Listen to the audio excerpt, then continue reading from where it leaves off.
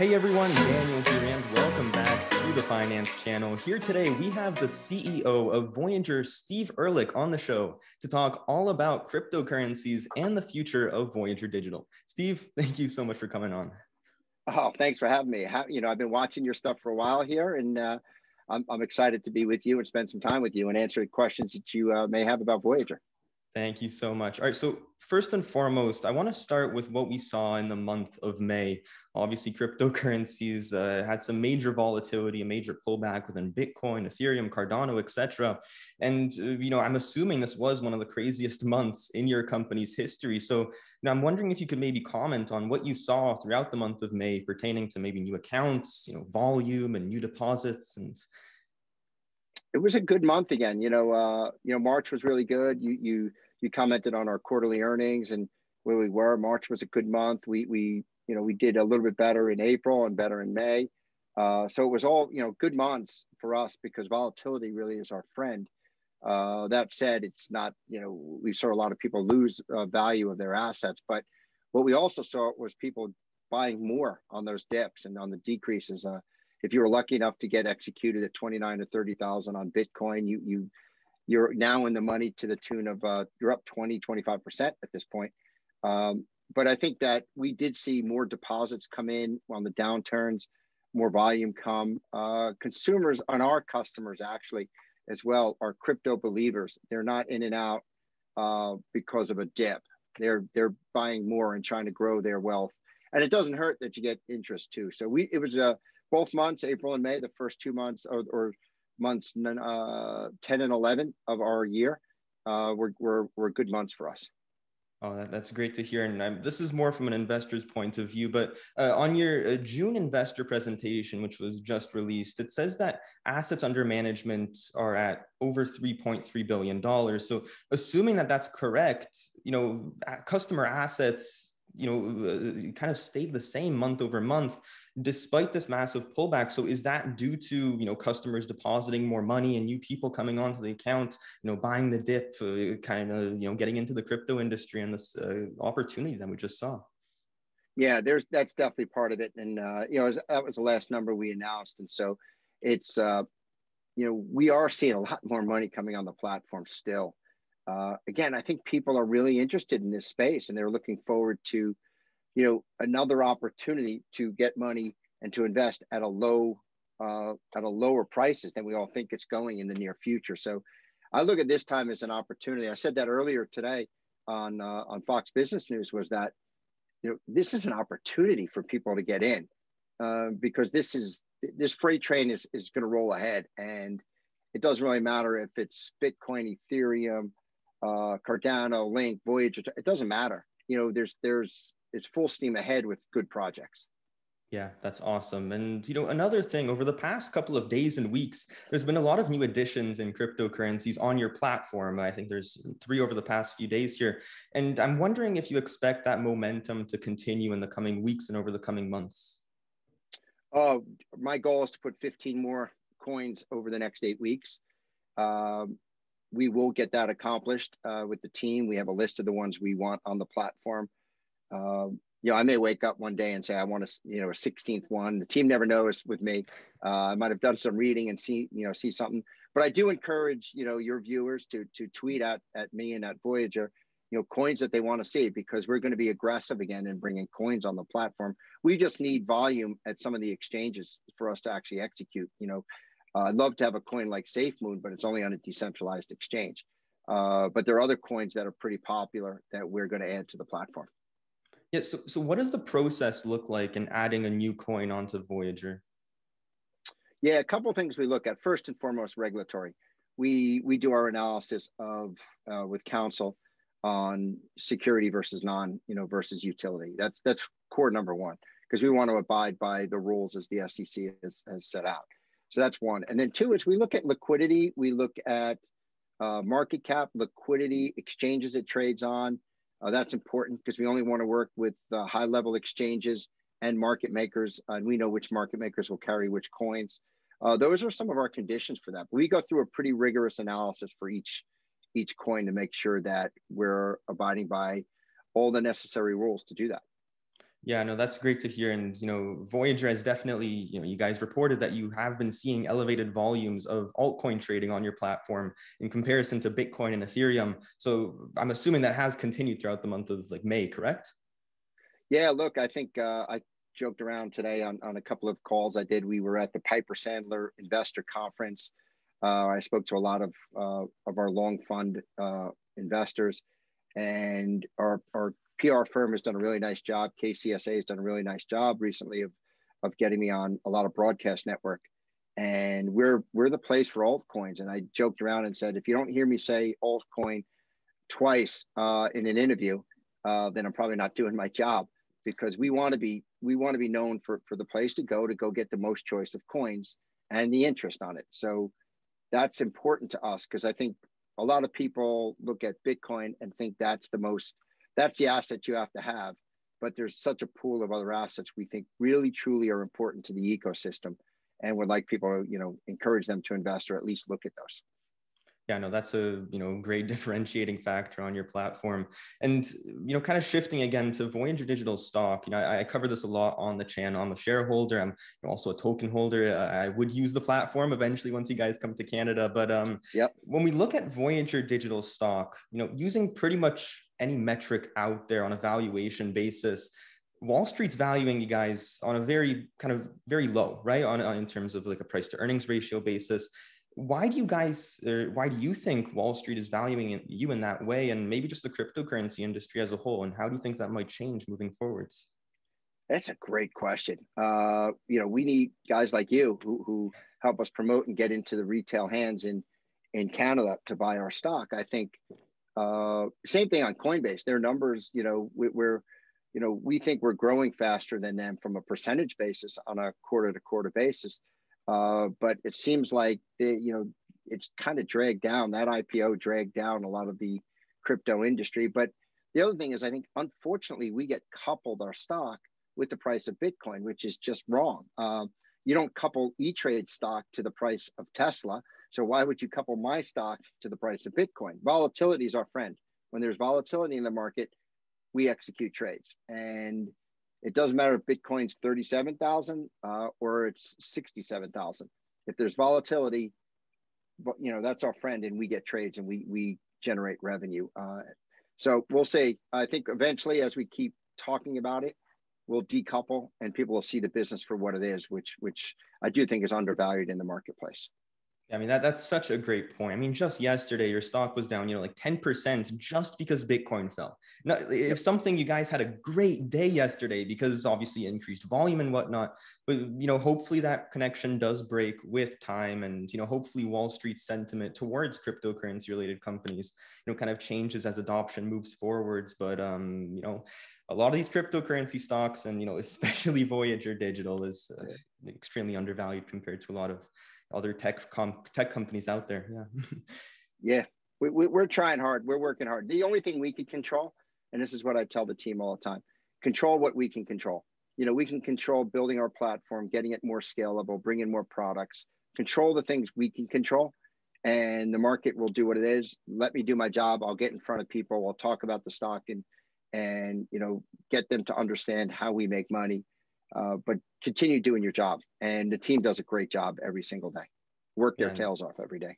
That's a great mindset. And, another thing I want to point to here, obviously you guys had a phenomenal, Q1, you guys in your fiscal year, it's Q3. So congrats on that. Obviously record revenue. When we talk about profitability, obviously you guys had operating income margins at 50%, which is, absolutely phenomenal. But one of the things that suppressed profitability on paper was these outstanding warrants that you guys have. And a lot of these expire in late 2022. So is the plan for those warrants to just kind of wait it out, or, potentially something else, maybe buy them back potentially? Yeah. Look, it's the majority of those warrants are held by one player, one entity. They've had them for give or take 18 months now. August might be 2 years. It's their prerogative, when they execute them. They're all in the money, so they will execute them over time. It's I never understood, and I'm a CPA by trade. I got my career started after college in the CPA world. I don't understand the expense of the warrants. It's a non-cash expense and no cash coming out of our pocket. So it's very volatile.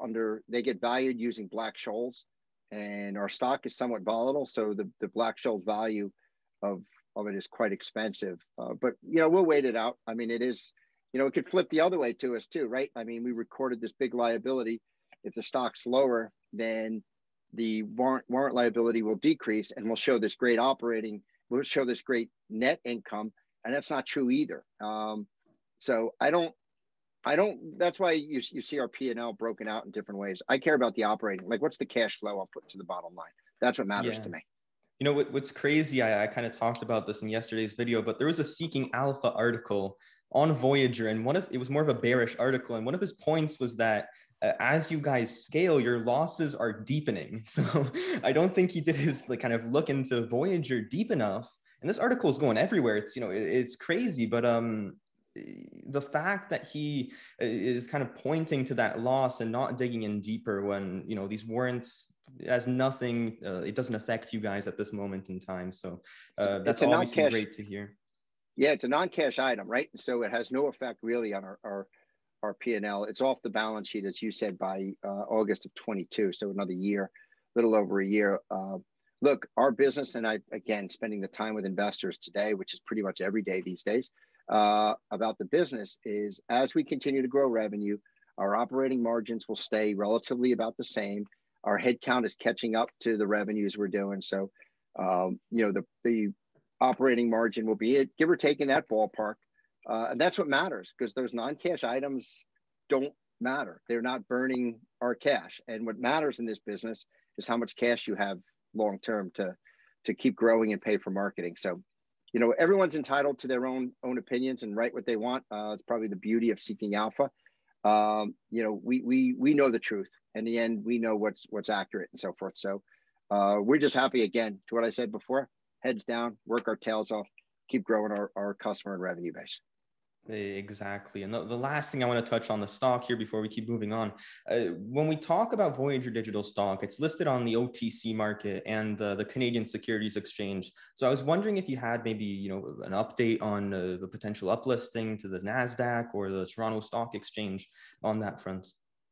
Yeah, we've been pretty open about it. We look to graduate from the CSE to the TSX. We're hopeful in the very near future that happens. It won't happen. I could almost guarantee it won't happen before our year end of June 30th. But hopefully it'll happen shortly thereafter.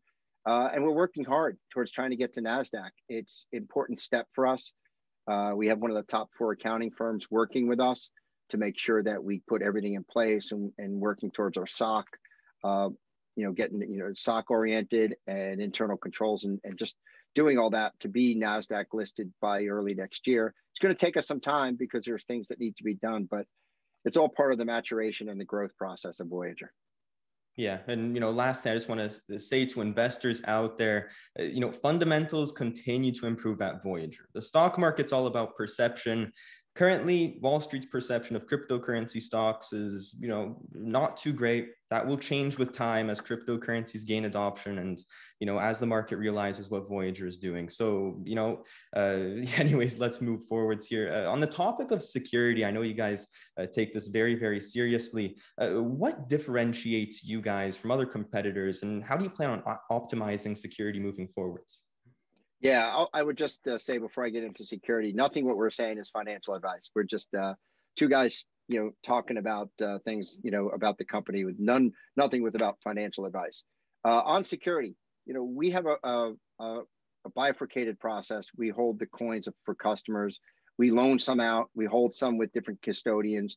We take security it's very important to us. It's why we hired Dan Costantino back at the end of January.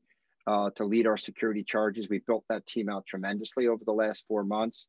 And we continue. We think the safety and security of customer assets is very important to what we're doing. And we'll continue to spend, an extraordinary amount of time and effort in making sure everything's safe. Yeah, no, that's very valuable. And, moving forwards on this topic of security, what are your thoughts on, cold storage and potentially offering that in the future? Something we look at, we're trying to be forward thinking on what the customers really want. We know that they want debit cards, and we're working towards that. We know we're going to get international. So we kind of keep our focus on things that can really bring a lot of value. The idea of cold storage is something we toy with and think about, but consumers can take a good amount of the coins off the platform and put it into their old cold storage if they want. The problem with that is, the effect that you might lose your pass keys, which is why you like us to begin with, because we hold all that for you. But we do have a process where we're holding some in cold, some in warm, some on different custodians. So again, back to the security, we take it darn serious and do our best and make it a number one priority for us. Yeah, for sure. That's great. And one other topic on this is insurance. I know you guys offer insurance on US dollars within your platform, but is there any plans on potentially adding that onto crypto holdings? We have FDIC insurance on all cash held on the platform, US dollars, not the stablecoin. Stablecoin is not insurable under FDIC. Some of our custodians, most of our custodians have some levels of insurance that cover some of the assets we do. When you loan assets out, there's no insurance, but when we're holding assets with different custodians, we get the coverage under those. And we're looking at our own policies too, to see what we can do as well to expand that product offering. Yeah, that's great. So next thing I want to talk about here is customer satisfaction. It's obviously very important within the brokerage business. And over the past few months, you guys over at Voyager have made tremendous strides in improving customer satisfaction on the levels of reducing wait list times, deposit times, and withdrawal times. So I'm wondering if you could maybe give us an update on those three topics. The wait list, deposits, and withdrawals, and kind of give us a bit of insight into how that's going. Yeah, so wait list, really, there's two ways people are on a wait list today. One is if you're in the state of New York, you're going to be on a wait list until we get the BIT license in New York. Second, if you're on the wait list or your account's pending, that means you didn't get through our KYC immediately, which means maybe you fat fingered your social security number or your date of birth. Maybe you gave us the wrong, email address that didn't match, detailed records, or addresses didn't match. There's a lot of reasons you could be in that pending state. In that pending state, could take some time because that's a manual review by us. And we're putting all our efforts with our staff in doing all the other things that customers want, like anything we have to do for manual approval of any withdrawals or deposits. So we're putting a lot of our energy in for our customer service into a lot of other areas at this point in time. Deposits, I'll address that by saying that, sometimes there's delays. Sometimes it's the bank that you have as an account. Sometimes the PII on the bank doesn't match. So the personal identifiable information, the bank account name might be different from the customer account. That won't go through. So that might get delayed. Withdrawals is all risk mitigation. We make sure that we have customers we have risk tolerance on different customers. That's our own algorithm.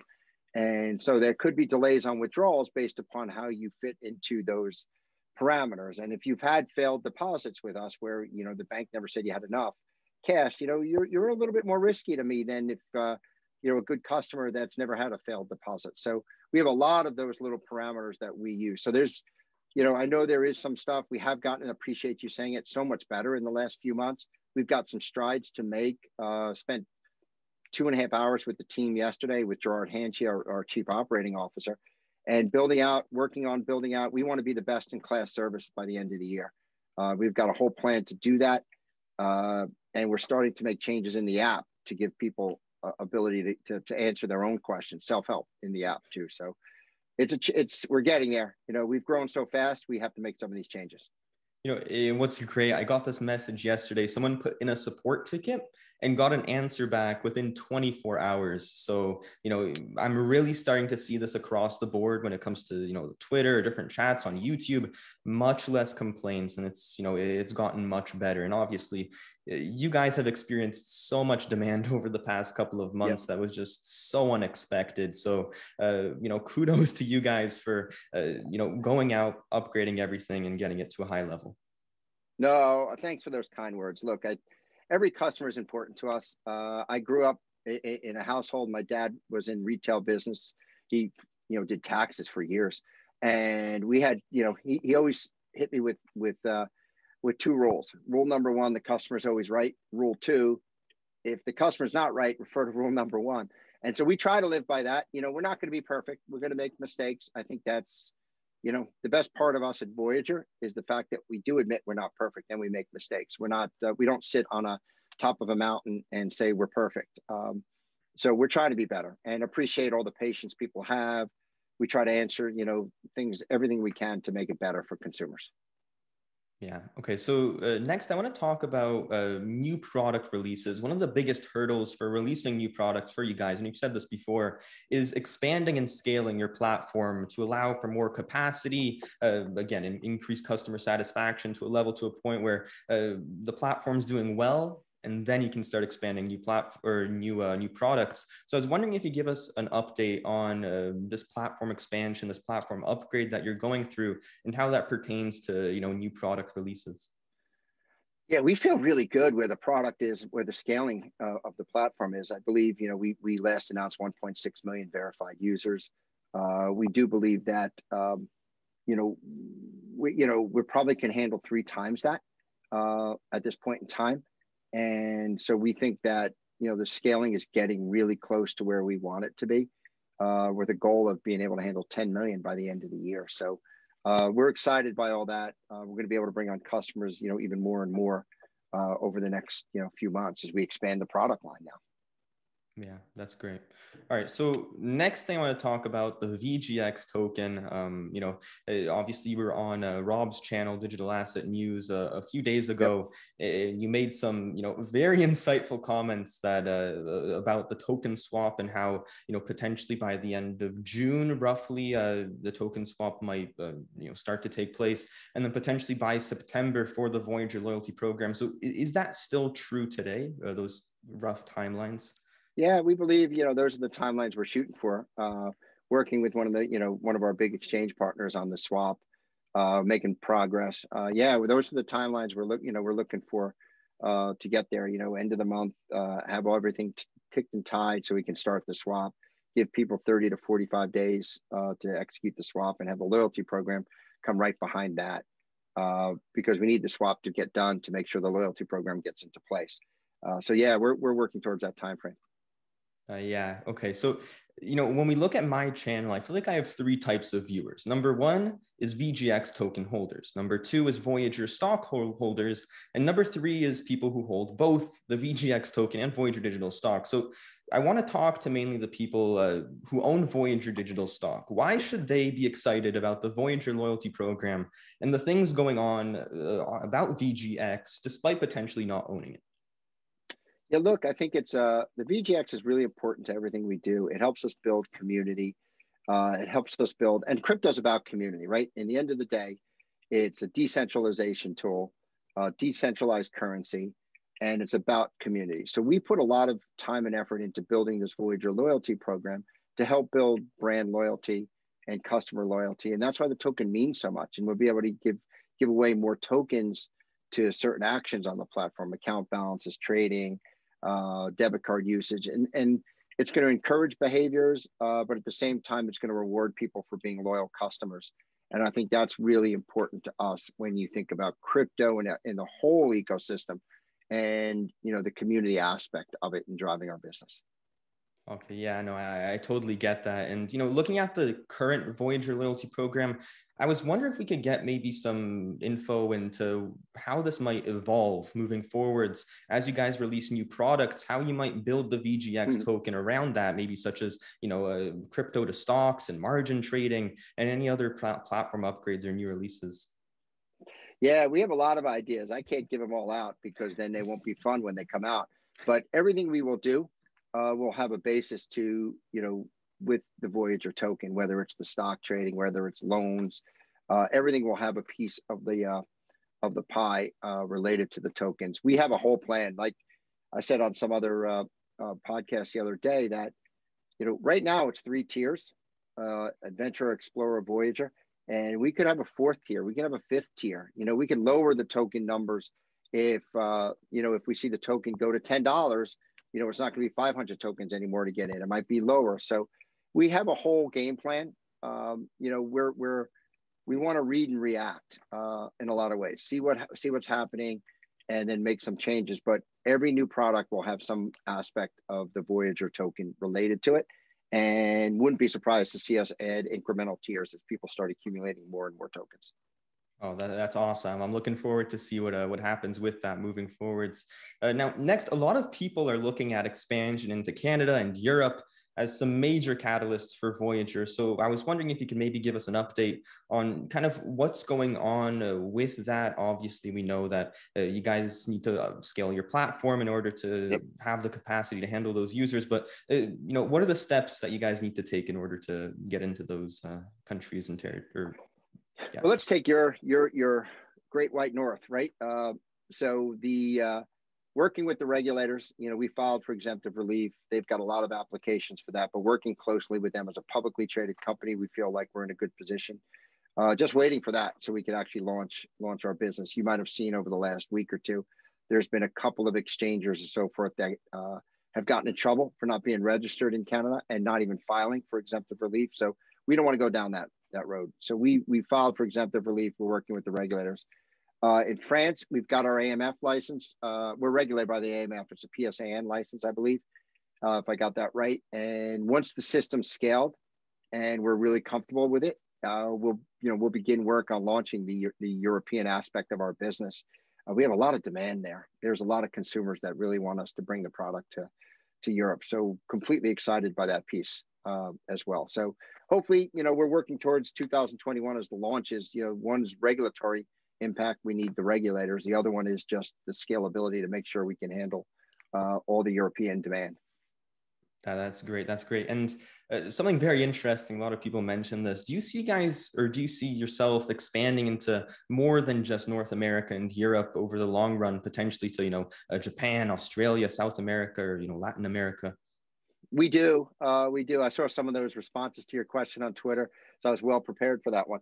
But yeah, our goal is to be global. But there's a thing when you grow a business that if you go too wide too fast, you usually do it pretty poorly. So we want to make sure that when we go wider, and wider to me is more geographic locations, we have to do it really structured and get the right team to work with us, because you need the boots on the ground in the local jurisdictions to make that happen. So we're going to be really careful that we don't put the rest of the business at risk because we want to grow too fast. Where I've seen this before. I was at E-Trade when we started to expand internationally, and then eventually they peeled it back. And I don't want that. I want it to stick. I don't want to peel back at any point in time. So that we're very careful about. But we do see Latin America, Mideast, Asia. We see those as opportunities.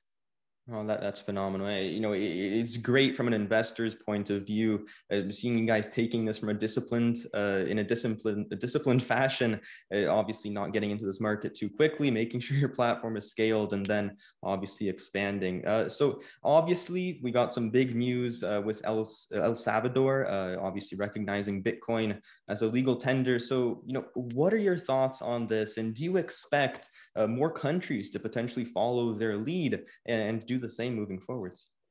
I do. I think it's the tip of the iceberg. I think good for them. And there was some great news out of El Salvador today too, where they're using like volcano power and to make mining green. That's great. Look, I think all this stuff is the tip of the iceberg. I think it's really hard for anyone who thought that Bitcoin was going to go from bottom left on a chart to top right with no pullbacks along the way, or any other coin. It doesn't really matter.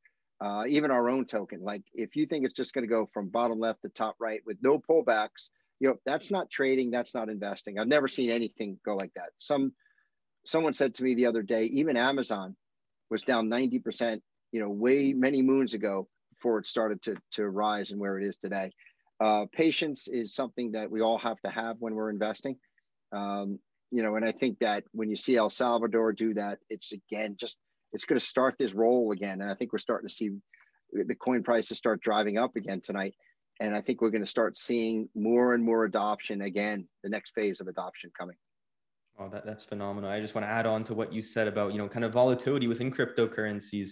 Obviously, again, this isn't financial advice, but it's almost like it's giving you so many opportunities to continue accumulating, your favorite cryptos, whether that be Polkadot, Cardano, Yep. Bitcoin, Stormex. And there really is no reason to say, I missed out because, when Bitcoin drops from 60,000 to 30,000, it's your fault if you don't buy. And in that case, right, if you miss out on that, but in that situation, it's definitely an industry that is very exciting long term and has a lot of opportunities along the way.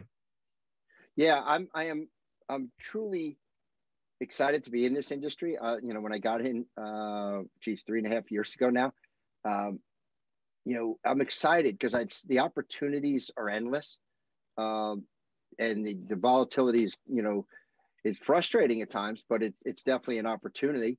And I just think that there's so much to be done. And again, tip of the iceberg in El Salvador, tip of the iceberg in adoption. I tend to say the second inning of adoption. And it's just fun, exciting to be in this space. Yeah, that's great. Just today, I think it was this morning actually, Interactive Brokers announced that they're getting into the cryptocurrency space potentially by late summer or whatever timeline it may be. What are your thoughts on the legacy stock exchanges getting into crypto trading, and how might you combat that over the coming years? Hey, we're going to keep doing what we're doing. We were before them here. We have 61 coins, 30 bearing interest. We got a debit card coming. I welcome the competition. They're going to bring more people to the industry adoption. It's going to help adoption, but when they want to go to the best platform, they're going to come to me. So, I think that, it's an opportunity for us to continue to grow with adding products. So it's exciting. They're jumping on board. It just means that, we have to keep our heads down and keep building more and more product as we continue to grow. And again, our mobile product is, people use it all the time. They're on that app 10 times a day. So we've got tremendous engagement. Yeah, that's great. And another topic, decentralized finance, or DeFi, a lot of people look at that as a potential risk. Do you see it as a risk or something that you may be able to implement into the Voyager platform in the future? We look at it as an opportunity. One is, I think we take some of the complexities out of DeFi right now by giving people the interest on coins that normally they would go and have to work through a decentralized world. But the second part is, we're always looking at things. Can we put a layer 2 on top of our stuff to give customers access to DeFi? But the majority of our customers are really excited about just participating in some of the DeFi with us, and meaning that they're going to get the interest, because one of the reasons to participate in DeFi is to get the yield, and we can give them that yield through a much simpler way. But eventually, we'll work through how we can actually add DeFi to the product as well. That's great. That's great. And, kind of adding on top of the Interactive Brokers argument, you guys announced about a month or two ago that you're getting into stock trading. You partnered with Market Rebellion. So, how is that going with them? How far along are you in that process? And, is there a potential kind of date, whether it be 2022, 2021, where we can expect this feature to go live? We're looking at it. We're trying to move as fast as we can. Great partner in Market Rebellion. For those that don't know, Market Rebellion is owned by CNBC folks, John and Pete Najarian and Dirk Muller. I spent a lot of time with those guys over the weekend in Miami. Dirk and I are longtime friends. We've known each other 15 years, so we're very comfortable in building this together. We're excited by, I have a spec on how I want to do it. The team knows, and we've started to build towards that. No guaranteed timeframes yet on it, but IB is trying to come in my world. I'm going to their world too. I've been there before. I've built day trading systems before, so I'm happy to be back in doing the equity side, but coupling it with crypto again. Yeah, so there's probably no use in saying how you're going to implement this into Voyager. Now, I'm going to keep that one close to the vest because I think we have some unique things that we're going to do with that. But trust me, when we launch it, I'm happy to come on and talk about it. So when we announce it. Yeah, that's great because, we had Binance a little while back announce, 4 tokenized stocks with, I think it was Tesla, MicroStrategy. I don't know what the companies were, but what are your thoughts on tokenized stocks? I think we're going to get there at some point, but I think probably still many years out. And, in the US, we have a very tight regulatory environment when it comes to offering securities, options, and futures. So I think there's the tokenized side of it. There's some great companies that do some things in that tokenized exchanges, but I haven't seen an issuer yet say like, I want my security to be traded on a tokenized, security token exchange. So I still think we're probably 5 years plus out. We will get there because it will help the settlement process quite a bit. Because you could do T+0 settlement, you could immediate settlement, which where it should be anyway. But today we're in a trade plus 2 days world anyway. So it's probably about 5 years out. Yes, it sounds good. And now, talking about your platform, one of your biggest kind of differentiating factors is that you offer interest on a large amount of your holdings. And recently you partnered with Block.Daemon to offer staking on your platform. So, how is that partnership going? And, when do you plan on offering, if not already, staking on Voyager? Yeah, look, we will do the staking for customers. The reason why we did the relationship with Block.Daemon is so we can give yield back to consumers again.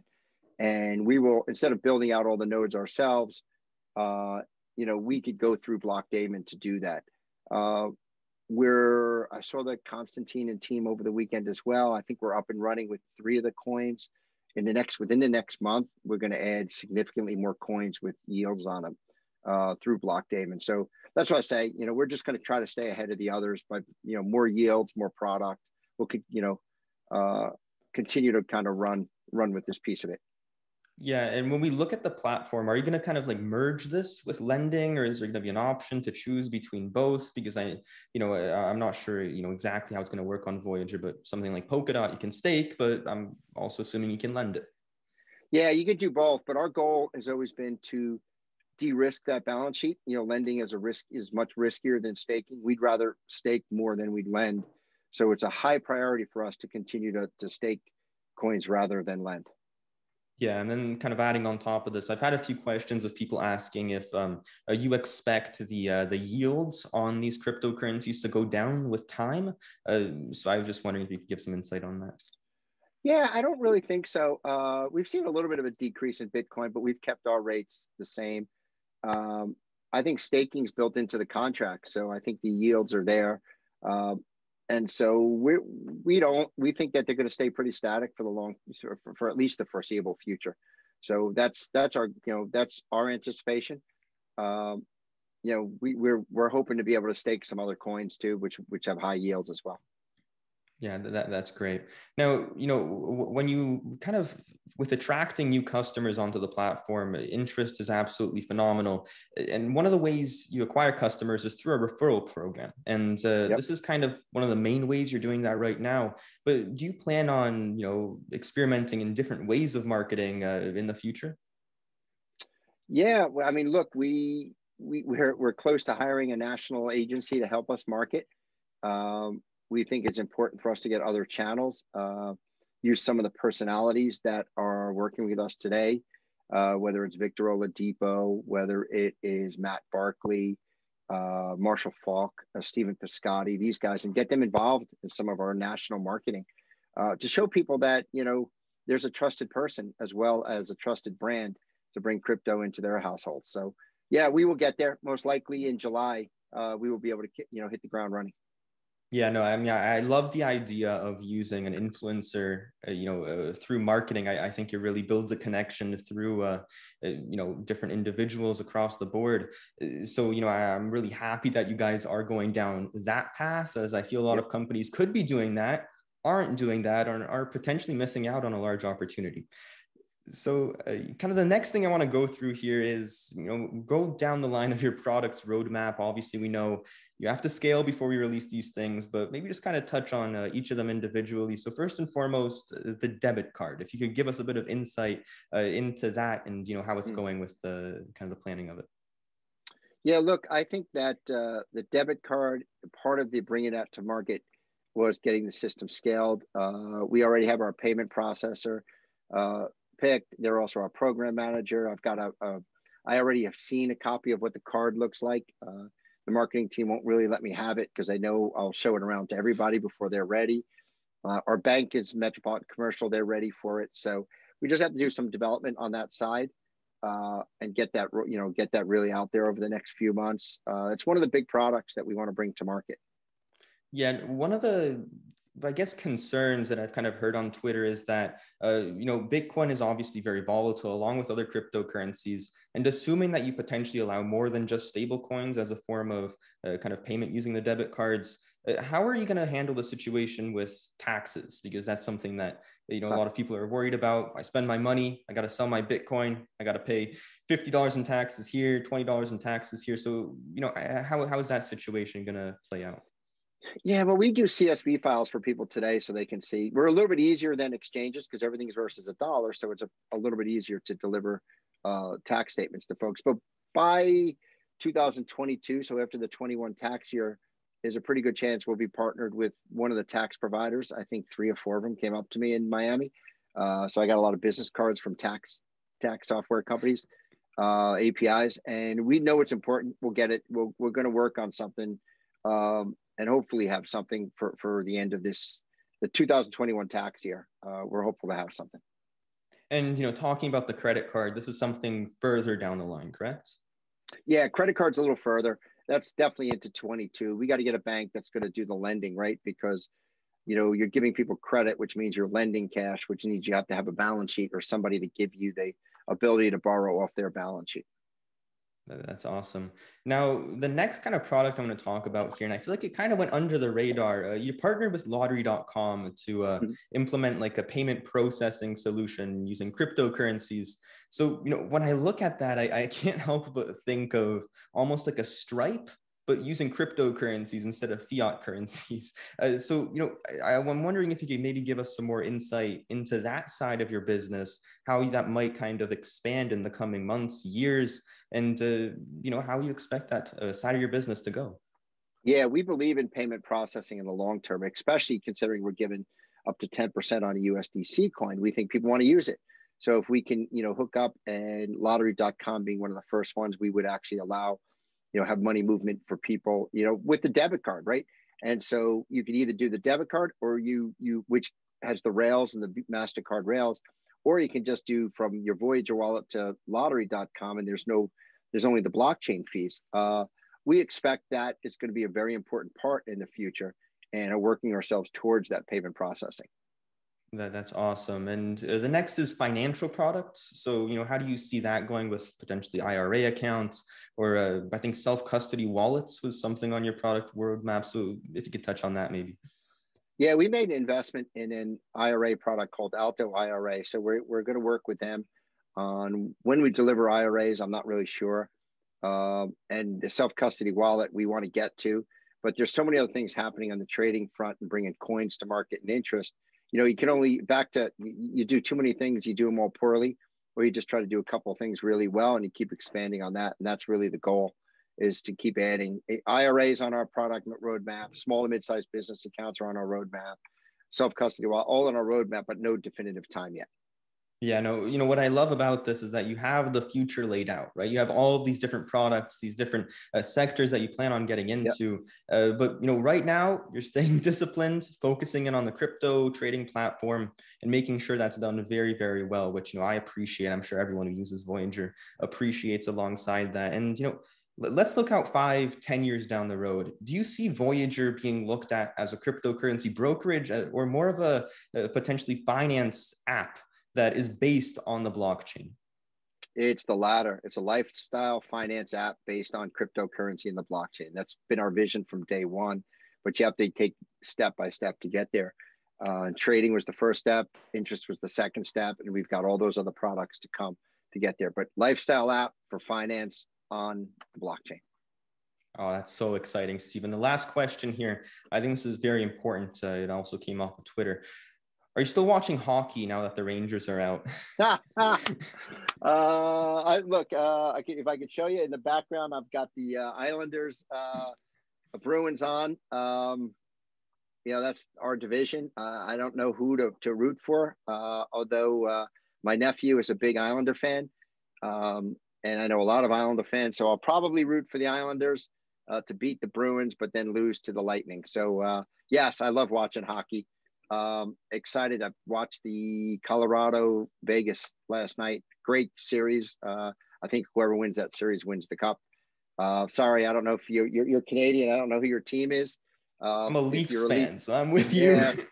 Sorry to hear that. It'll come. It'll come. But yeah, I have a lot of friends up in Toronto, obviously, because of us being listed up there with the CSC. But love watching hockey.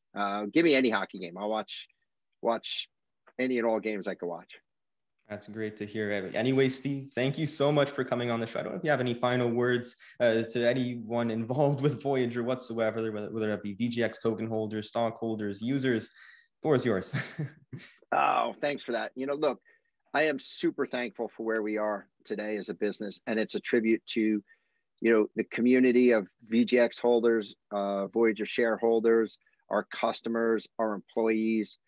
So I look at it as like I have four constituents to work, that I work for, and it's the investors, as I laid out there, the investors, the token holders, the VGX holders, the community, all those guys. That's who I work for. I'm honored and blessed to do what I do. Excited to come on shows like yours and answer the tough questions. Never shy away from those. We try to do our best at Voyager. We really do. We're not perfect. We make mistakes. I make mistakes. But that's what makes us all better. And what we do in the long term is learning from your mistakes. And appreciate you giving me the opportunity to spend some time with you. Look forward to the next time, and look forward to having everybody as Voyager customers. Oh, it's been a lot of fun. So anyways, guys, thank you so much for watching this video. If you found some value in it, please consider subscribing, and see you all in the next one. Bye.